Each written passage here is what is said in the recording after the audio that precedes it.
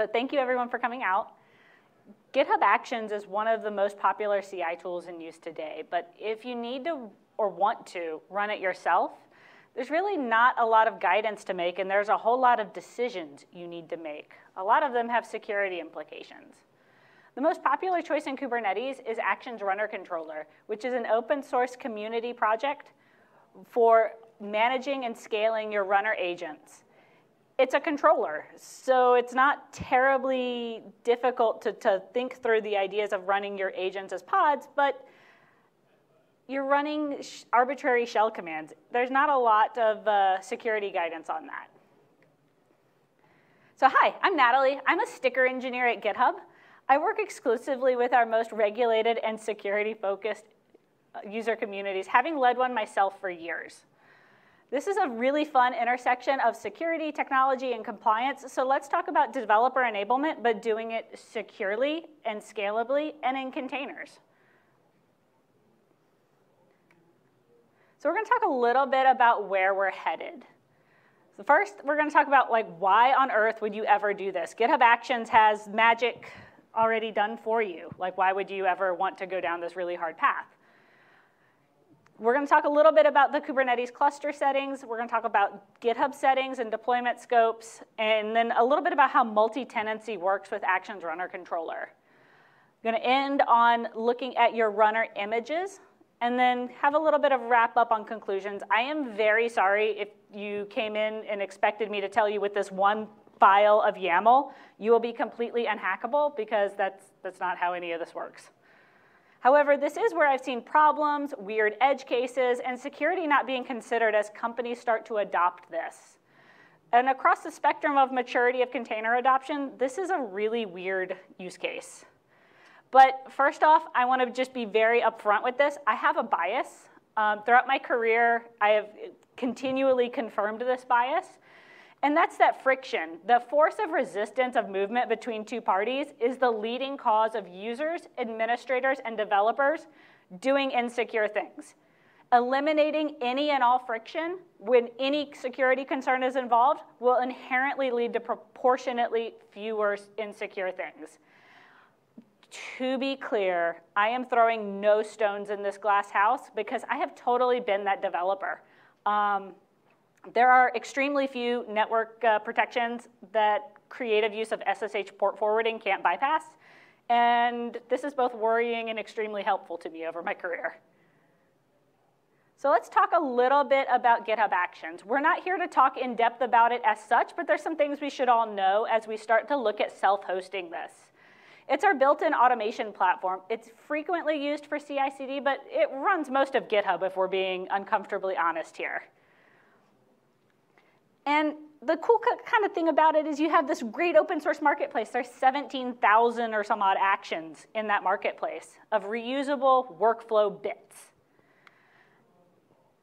However, when a user on GitHub.com just uses actions, you're actually getting a ton of engineering that's designed to be completely and totally invisible to you. You just say, hey, run on a Mac, and it does. Or run on Ubuntu latest, and it does magic for you. When you do this, though, you're getting an ephemeral virtual machine with a ton of stuff that's already preloaded for you. So much so that the Ubuntu latest image clocks in at about 50 gigabytes. Works well for a VM, a little bit unwieldy for a container. And you can get an SBOM. It's readily available for you. It's updated weekly. It's scaled. It's magic. It's SaaS. We're not here to talk about that. We're here to talk about what happens when you bring that into your own network and run it on your own Kubernetes cluster. And that is completely free. Well, you don't pay GitHub for it. You pay your commodity cloud compute, your data center co-location, whatever compute costs you have. For that, we ship the runner agent. It's open source. There's the repository in the slides. The trade-off with this is that all of the security operations and all of the rest of the operations as well are on you, on your team. And this is an uneven and often unexpected burden for our security teams. And not everyone has the option of just using SaaS. Here are some really common reasons that we see self-hosted runners. The first is GitHub Enterprise Server. If you self-host GitHub, you're self-hosting all the compute that goes around GitHub as well. If you want custom hardware, custom software, and honestly, because you want to, and I'm not here to judge you. I am here to help you. So we need a controller.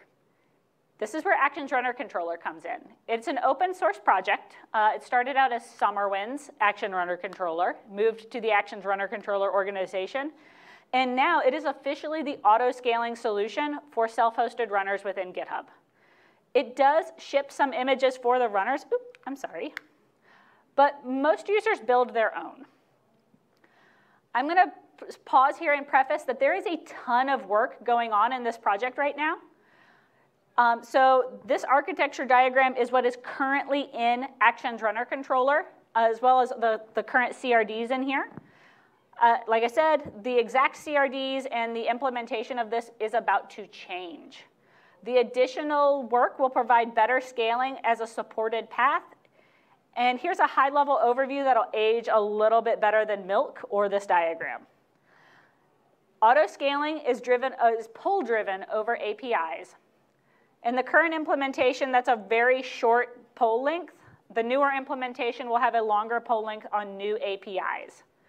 And you can see an overview of the new CRDs, the architecture diagram, all of that good stuff in the documentation in that repository. We are collaborating completely in the open for this. In any case, users are responsible for all of the infrastructure security on this. And this leads to some really unique security challenges. The first I want to really emphasize is that GitHub has 100 million developers, not counting all of the people that self-host. So it's really hard to provide opinionated guidance with an audience that wide. Oh, I'm very sorry. One of the key security challenges there is the user expectation of it just works. And it enables this weird anti-pattern where containers are used in very VM ways, which does a couple of things, in addition to being kind of grossed out by 50 gigabyte container images, or 5 gigabyte container images for that matter. It increases both the true vulnerability area of your agents, and it also increases the noise from container scanners in your security tooling. So both of those things means it's really hard for the team to know where to invest their time. And then there's this continual trade-off between caching for runtime speed versus just pulling your dependencies each and every time. That makes for some really big container images.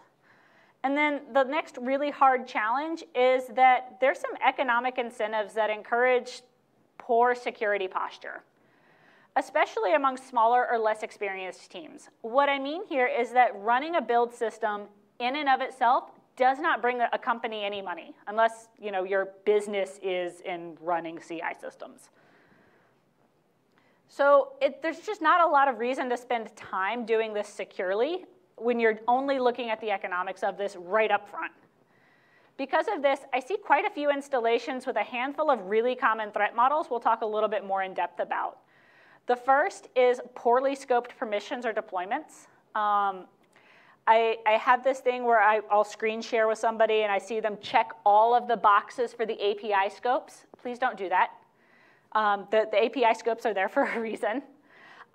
Privileged pods. They are so much easier than writing things to be containerized properly.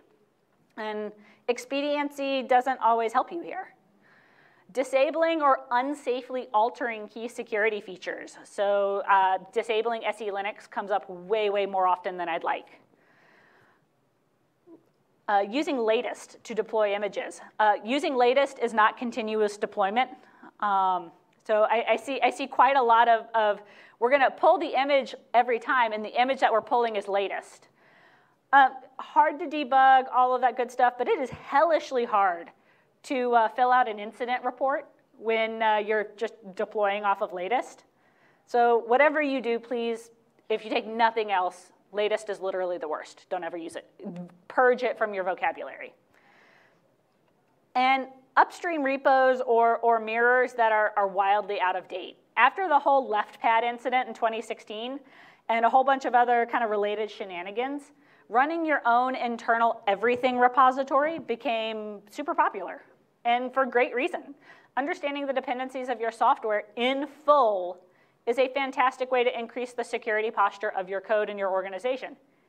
However, it requires regular care and feeding to not just harbor unsafe, well-known, exploitable vulnerabilities. And to understand why these challenges are really unique to actions in Kubernetes, let's take a tiny detour into what GitHub Actions really are.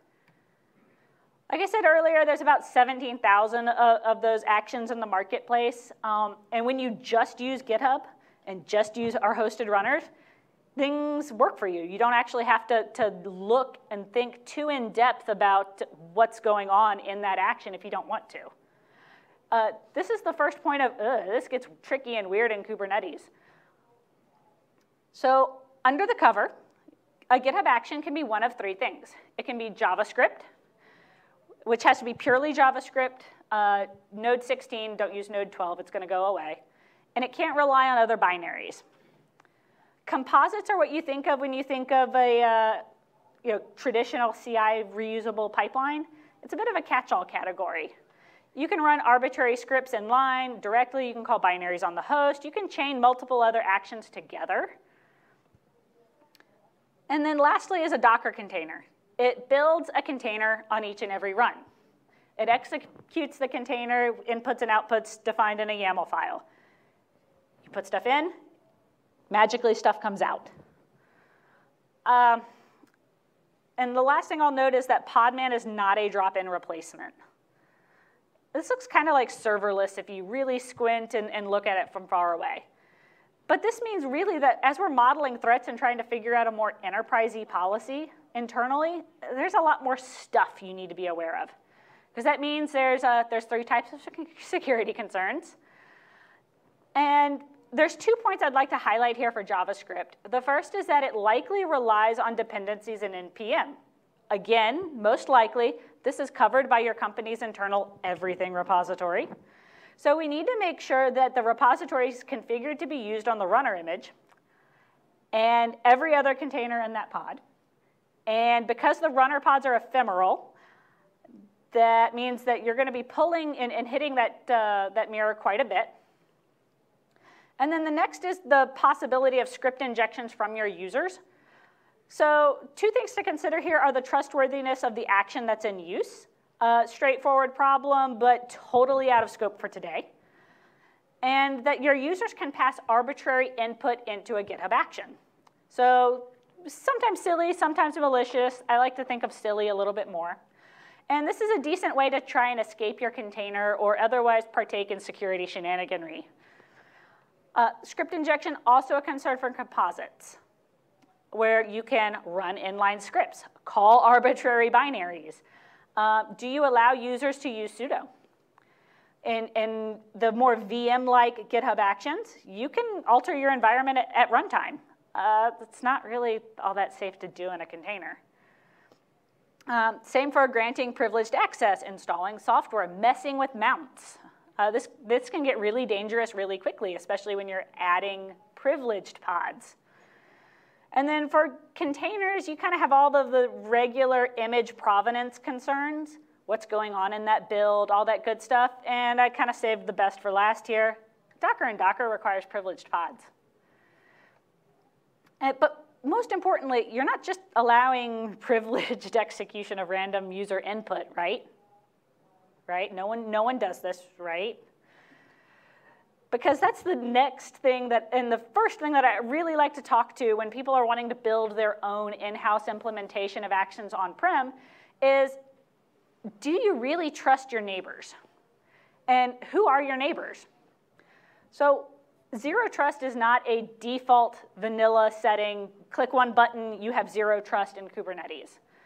It's possible. It requires skilled work and upkeep to pull off.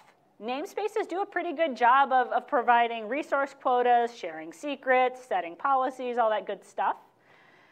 But the team that's running this will need to have access to that, and it becomes really tedious to manage at scale, going back to security and friction. And then the opposite direction that you can take also has problems. Cluster sprawl is a thing. You're adding an extra infrastructure to inventory, to secure, to patch, to maintain, to stream into your SIEM, all of that good stuff. There's no right answer to this balance. I just want you to think through the risks of multi-tenancy versus managing lots of single-tenant clusters. And I found all the privileged pods. So when I was learning Kubernetes a few years ago, there was this moment in reviewing all of the documentation and the security stuff, and I'm like, well, duh, of course you don't run stuff as root. Duh. Didn't we already solve this with SE Linux and AppArmor and the other fun like mandatory access control things that we built into the kernel to do this? It turns out all of the privileged pods are running various continuous integration systems in Kubernetes. It's basically the only place I see privileged pods.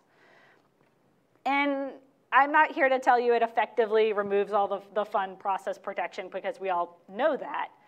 And I'm not going to tell you thou shalt never use privileged pods because you have compliance frameworks for that.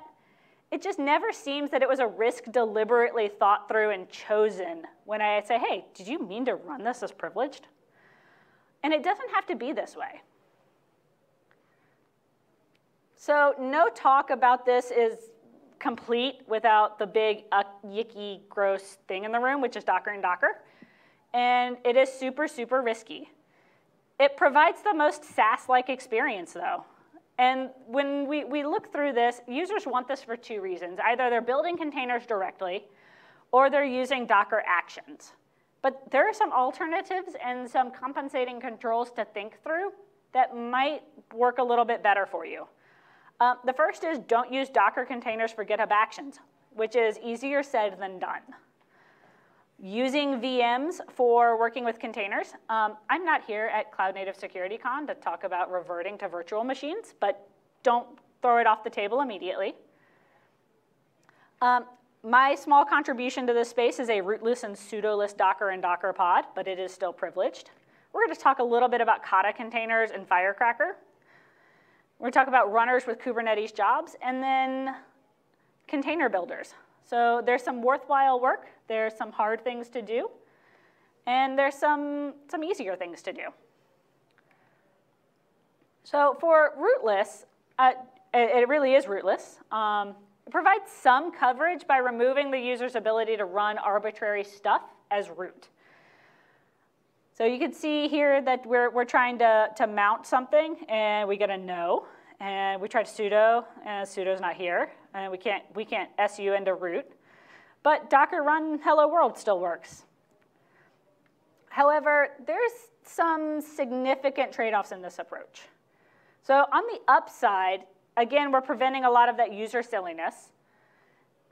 And there's still a shell, though, and some common utilities that I would consider risky in this context. Things like curl or wget that are available in the pod because that pod was going to want to run a GitHub action, which might curl down something, or it might ask for, like, hey, am I going to install NPM packages? And it makes a runner image that generally just works for both Docker actions and for building containers more generally. But it's still privileged for all the same reasons that regular rootful nested containerization needs a privileged access. Next, there's no elevated access inside the container, but yeah, any software configuration changes, any of that will need to happen before runtime.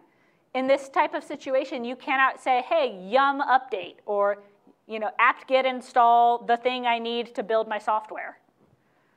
And this means that users need to use this only for working with containers or rebuild that image to have more software. And then at the very bottom of this slide, I have an example Docker file that you can look at for this. And it's normally at this point in that architecture review where someone in the room says, just use Firecracker. It works for AWS. Or any other of the make Kubernetes orchestrate virtual machines technology. And I am not here to dismiss it at all. It's a solid idea. VMs are much, much more isolated both from each other and from the host than containers are.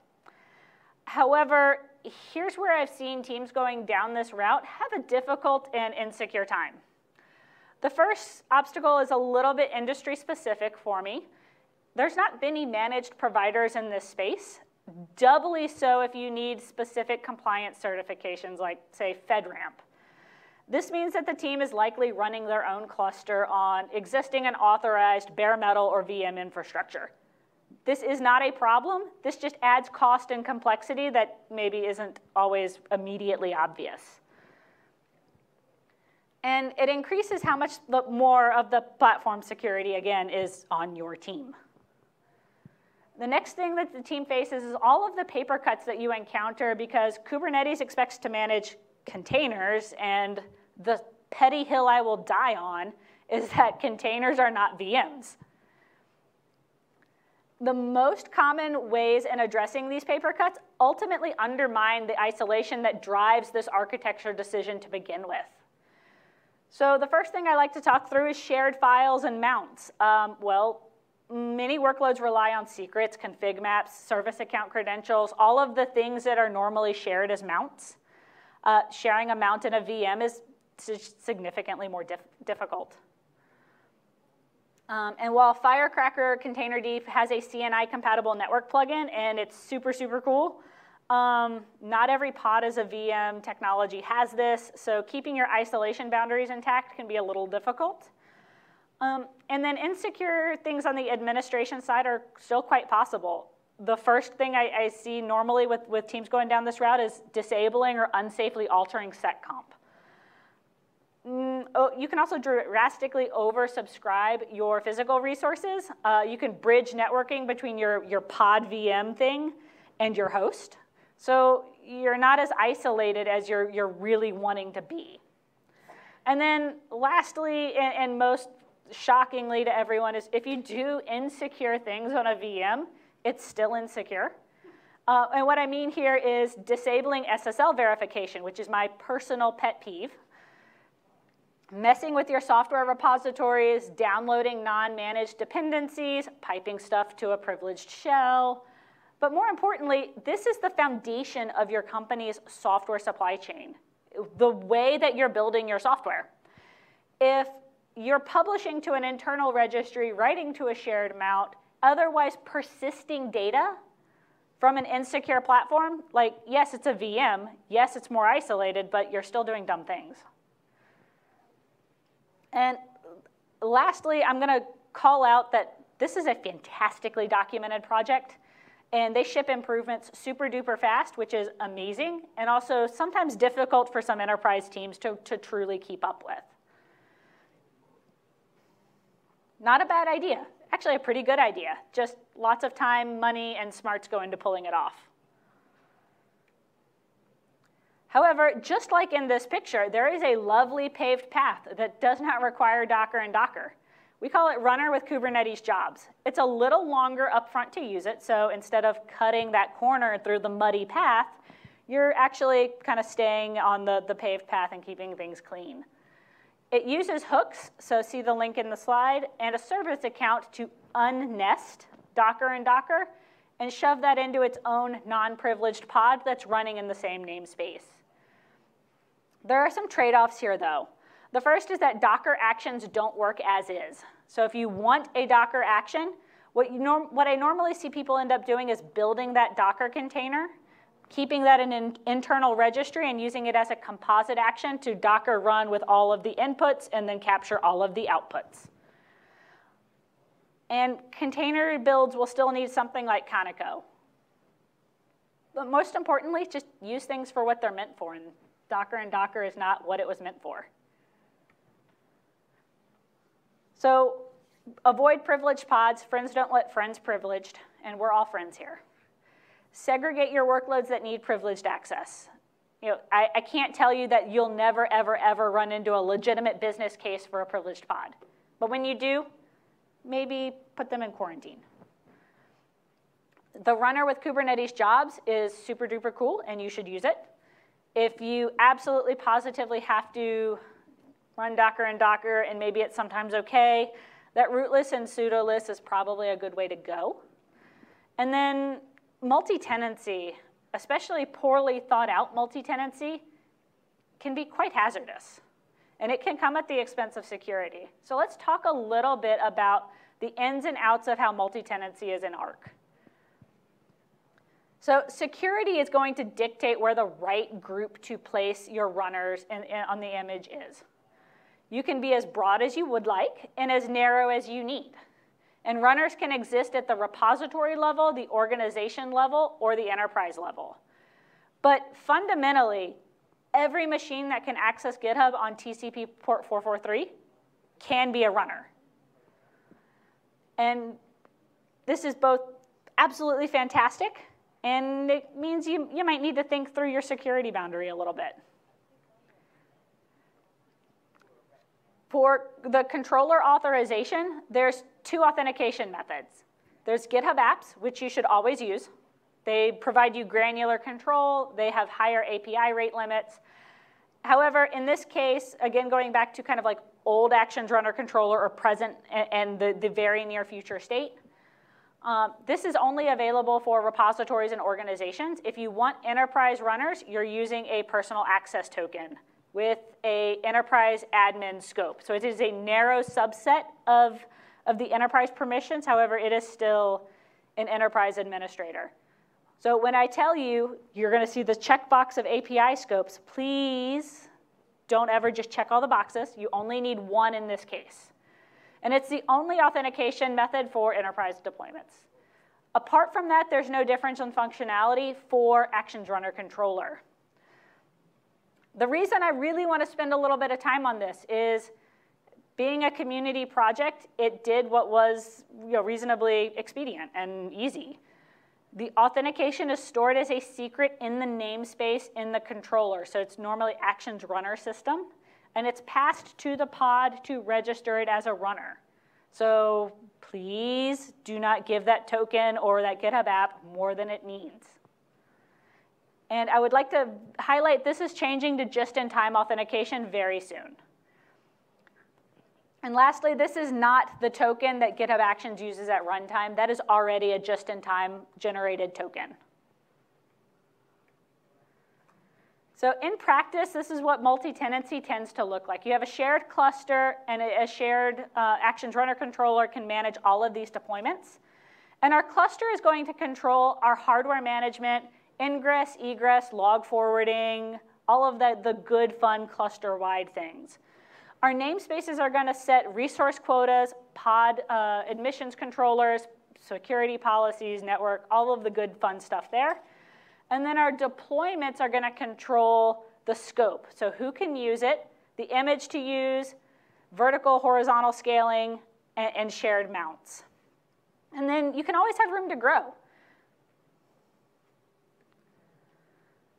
And then for recommendations, the wider you go on this scope, please default to safe and allow and govern your narrow deployments as needed. Having been in this administrative enablement position in a very regulated environment, I promise you that picture is absolutely accurate. When someone says, I really, really need root access to something. And then empowerment in this situation comes in the form of, no, and here's how I'm going to help you do this safer. So let's talk a little bit about that runner image. A typical runner, like I said, most users build their own, is based on a broad OS tag. This is actually not that bad. The base software is updated for you beforehand, so you don't have to bloat your image up running apt update or yum update, and then trying to run your apt clear cache or your clearing the yum cache out. Again, this is kind of a weird use of containers. Big, giant red flag if there's no user account set up in that Docker file. Friends don't let friends run as root. You're going to set up the runner agency and all of the dependencies, copy in some shims, and then sometimes you're going to include an init process, dependencies that your users expect, cached tools, cached dependencies, all of that good stuff. I see there were a couple of people that kind of went, ugh, when I said they're putting an init system in a container, and I know that is a controversial opinion. However, keep in mind that an init system is actually kind of good in this use case because your runner agent is already a process. So any process that it's going to kick off as well, you're going to have multiple things in that container. So it's very, very common to have an init process in these. And yeah, this is starting to sound a little bit like a VM, isn't it? Here are some examples to get you started. So Actions Runner Controller currently builds 3 runner images, all based on Ubuntu. Most people will either use them as is or build their own internally. So there's a runner without Docker, there's a Docker and Docker runner, and then there's the rootless and pseudoless Docker and Docker. And at the very bottom, there is a link with tons of other community projects where people have built their own images. You may have forgotten in building your own image. Your in-house repositories need to be configured for all the things that you're using. And they need to be up to date, or at least reasonably up to date. And then if you have self-signed SSL certificates or intermediaries, your custom root CAs, whatever you're doing, if you're messing with SSL, just keep in mind that the number of developers who notice your SSL interception, let's call that X, increases the number of jobs that bypass or disable SSL verification by like 10x. As long as it's easier for somebody to look at Stack Overflow and say, oh, well, there's this magic flag, TACK, that I can just put onto curl, and my job will work again, and I can continue to do my job, not thinking that that's the flag that disables SSL verification. Lastly, your logging is easy to overlook. There's the super easy button. So let's talk about a little bit on logging on what do you want to know. There's built-in audit log streaming, and that captures the things that were done. Git events, package publishing, creating and editing pull requests. Super easy, hit the button, stream it to your seam, you're done. A little less easy are the actions run logs, so the console output from each run. There's an API to interact with these, and you set the retention policy for it. However, for Actions Runner Controller, both the manager and all of the pods, that's going to piggyback off of your Kubernetes settings, so make sure that you don't overlook that.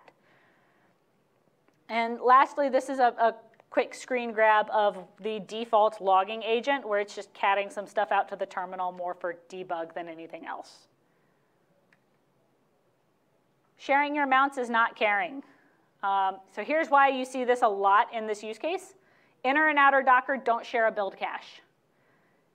Your setup languages, so if you're using Actions setup Python, it's going to expect a bunch of stuff there, the thing you're asking it to set up. And if it's not there, it's going to reach out, it's going to install it, all that good stuff. Adds runtime, adds network ingress and egress. So sharing mounts is very popular there. Your IO-intensive builds can get super fast disks. And really, at the end of the day, though, rate limiting is very expensive. I'd accidentally rate limited a very large company running Docker pull for the next like 6 hours. No one could do any Docker images. It was not a fun day. And your shared mounts, more importantly, aren't always version controlled. And then there's always that risk of accidental data persistence at the intersection of privileged pods and writing data to a disk. So think that through if you're wanting to go down that path. And then, roughly speaking, a pipeline to manage your runners is going to contain build it, scan it, SBOM it, sign it, tag it, test it, ship it. GitHub Actions is super modular, so swap in what's in place for scanning, signing, tagging, deploying, all that good stuff. I do want to talk a little bit about building and tagging, just because these are both kind of interesting in this use case. Because keeping your Docker files for these containers, the deployment YAML, and any other files that you're adding in and a shared inner source repository is having a remarkable, powerful bottom-up influence in the most regulated environments. A Git repo, of course, is a history of who requested, reviewed, approved, what changes, and when. But more importantly, my project needs whatever framework, and this other team already has this image. My build is failing on image tag. Here's a PR with tests to prevent this moving forward. Show me all of the images that are vulnerable to the CVE du jour. In GitHub, this is really, really simple. You search the CVE, and then you search whatever tool would generate that. And then for tagging, tagging by semantic version and date is this one weird case that I've ever seen anyone tag this way. But I've seen a couple of users kind of organically do this, and it seems to work well. They bump the semantic version for software changes and the date for routine rebuilds. And just like I said, if you take nothing else from this, never use latest. Balance your permissions by your scope. The user should be able to ask, like, hey, I need to change my runner. I would like a new image. I need a network exception for something. And by the scope that they're asking it for. I'm very fond of pushing this process through a pull request. That way I know which user requested it, who reviewed it, and you can always add multiple reviewers to a pull request. Everyone is a stakeholder, and more importantly, in a large company, everyone has an SLO to meet here. No one should have to wait too long. The biggest risk in this foundation of your software supply chain isn't that user asking to include a small utility or to have privileged access to their one build. It's that user getting frustrated waiting, having that process-heavy IT service management ticket to nowhere, and having to wait another month after that for the next change management window. Just so they get frustrated, they give up, they configure their own build server, they disable SSL certificate verification. They copy in their own bootlegged version of this utility that's never going to get updated again because no one knows it's there. Just to get things done and move on with their job. Reducing your friction makes everyone happier and safer. We're all grown-ups. Grown-ups don't ask for random things, not without a reason. Be thoughtful and take care of your team. They'll take care of you. Questions? I don't know what time we're at. So I think we're right at time.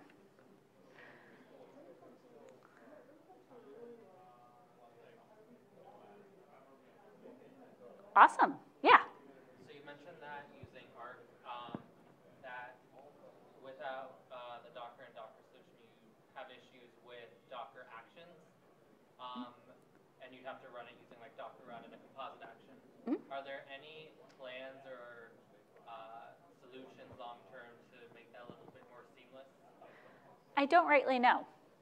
So the question, sorry, because I don't think anyone could hear that, was about the future of Docker Actions within Actions Runner Controller. And the answer is I don't know if there's anything to make that easier. Right now, using the container hooks is the recommended solution.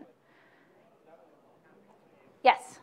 Does Action Runner Controller still issue JOTs for pipeline authentication to like cloud services without hosted actions? So the question is, does Actions Runner Controller issue JITs?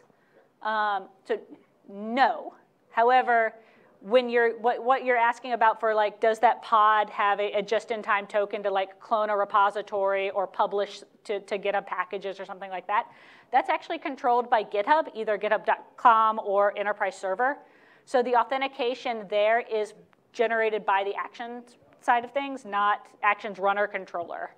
The token that Actions Runner Controller uses is something that you give it, and it is a long-lived credential right now that is changing to just-in-time access as well. However, that is not the current state of the project. And if you go to the repo, you can actually see where we're adding just-in-time access support and all of that good stuff now. Yep. Awesome. I think we might have time for one more question if there's one. Yeah. So on the logging slide, you have like there's 4 different methods of getting all these logs aggregated. Yep. All right, is there an expectation that at some point there'll be a kind of simple like integration to aggregate all 4 of them in the same place? The question, sorry, just repeating it for the is about logging in GitHub Actions. So as far as like having the Actions runner controller stuff piggyback off of GitHub settings, I don't know. I would encourage you to open that as an issue in the Actions runner controller repo, because I like the idea. I think the hard part is, if we look at this slide, these things all generate logs from a different source. So the audit logs from GitHub come from Enterprise Server or GitHub.com. The Actions run logs are generated by the runner and then are sent to GitHub to say, like, hey, we passed, we failed, here's how you view it in that nice pretty window. But I don't know about the future of Actions runner controller logging. All right, if any more questions, I will be floating around. I'm here the whole event, so always happy.